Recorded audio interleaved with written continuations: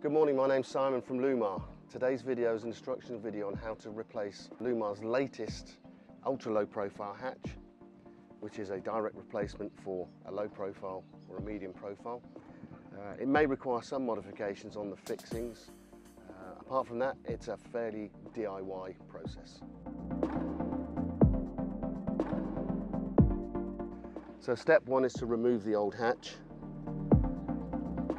Take out all the fixings on the frame and then pry the hatch off the boat. On this occasion we have 10 fixings, Phillips screws, so I simply need a Phillips screwdriver. There may be a possibility of 2 fixings on the frame. It could be Sikaflexed in or it could be bedding tape. You may require the use of a pry bar.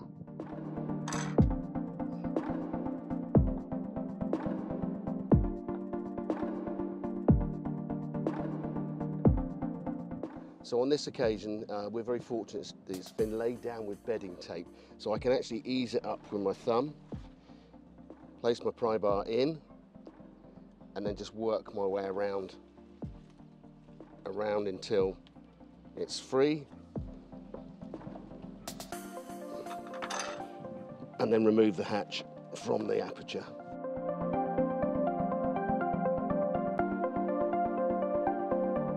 So the residue that's left on the frame, you need to clean up.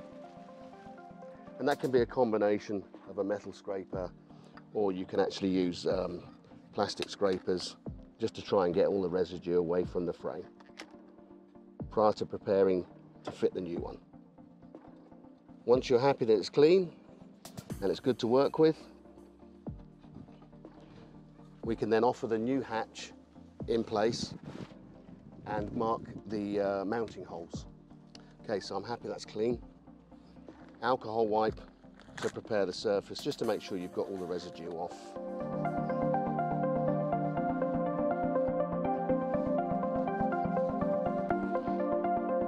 So with the ultra-low profile, open the handle, and then where the handle is, ease the frame away from the acrylic. You'll see it start to open. Once you've got it open, in this manner, the customer has discussed having the frame in this orientation. So we're just going to place it into the original hole, and you'll see it's actually a very good fit.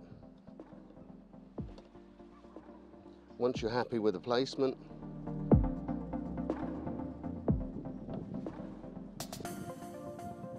mark the holes ready for drilling. Okay, so at this stage we're ready to mark frame mounting holes. Placed it in the ideal position. We're very fortunate on this occasion that we managed to pick up 3 original mounting holes. Rather than mark the boat or the frame, I'm just placing some temporary tape just to give me an indication of which holes I'm going to reuse.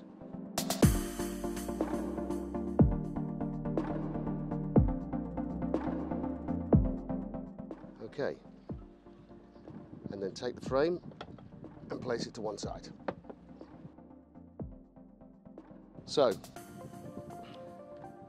as you can see, there's a number of holes that we're not going to use, and we need to backfill these to allow, just to make them watertight again. We're going to use a 2-part epoxy to fill these holes in. We're using a 15-minute 2-part epoxy and mixing it on here, apply it to the holes, allow it to set, and then you may have to sand the epoxy back to try and get a reasonably flat finish. Make sure you mix it well.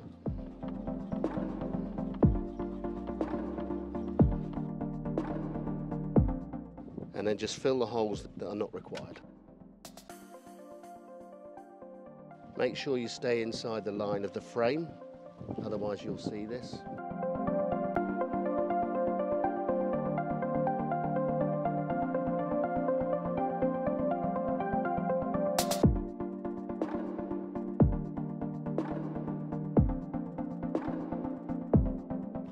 And then I'm just going to use this small tool to try and get it as flat as possible.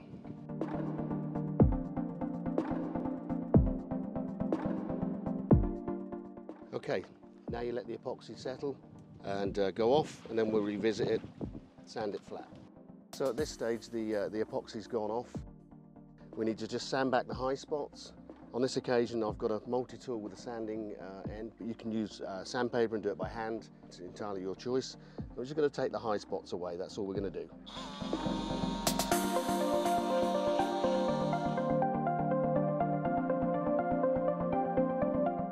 So that's good to go. Next stage is to drill the mounting holes. I've got a handy hoover just to be able to clear up as we go. And I've marked my depth holes on the drill. Just so, I mean, it's a fairly thick piece of GRP, but it just gives you a good indication of when the hole's at the correct depth.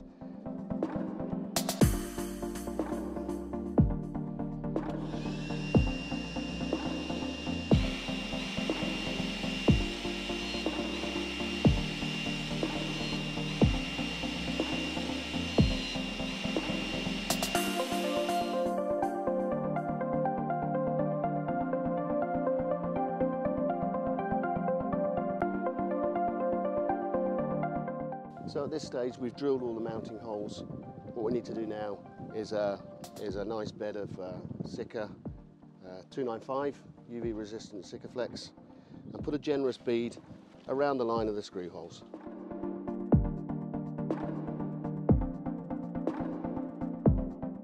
You want the frame to take up most of the bead.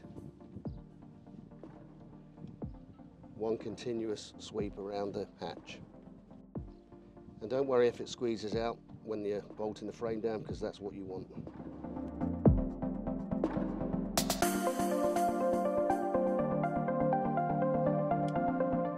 Any low spots, just put a little bit more. You can always clean up the excess afterwards. Okay, ready to put the hatch into the frame. On this occasion, the owner's asked for the hatch to open in this orientation. You can have it in that orientation, it's entirely your choice. So we're going with the hinge on the outboard side. And then just line it up. And what you want is the Sikaflex to come out of the mounting holes, and that provides a barrier between the screw and the frame. Okay, so on this occasion, we're good to go.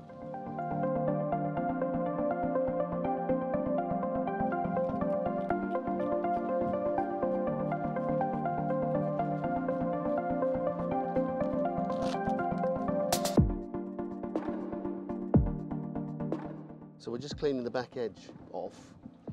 You'll notice in a second when we lift the lid up, the back edge actually falls beyond the edge of the frame, and where we've got the Sika bead has oozed out nicely at the back.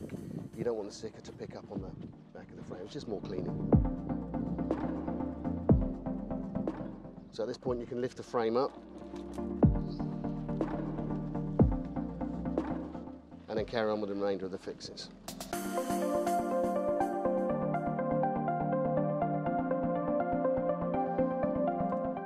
A little bit tricky to get to the two rear screws, but as long as you start them, then you can close the lid slightly. You'll see the gap opens up bigger at the back, and you can get into them.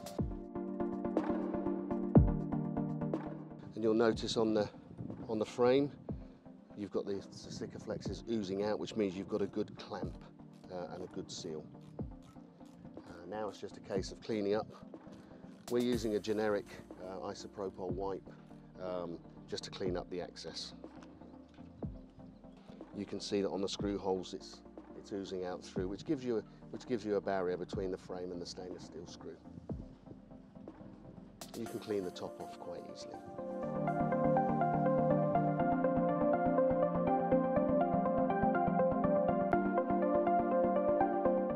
At this stage, the installation's complete. Frame cleanup's good. You need to check inside. The hinge that hangs down can sometimes catch the silicone as you go through, so prudent to give it a wipe on the base of that hinge.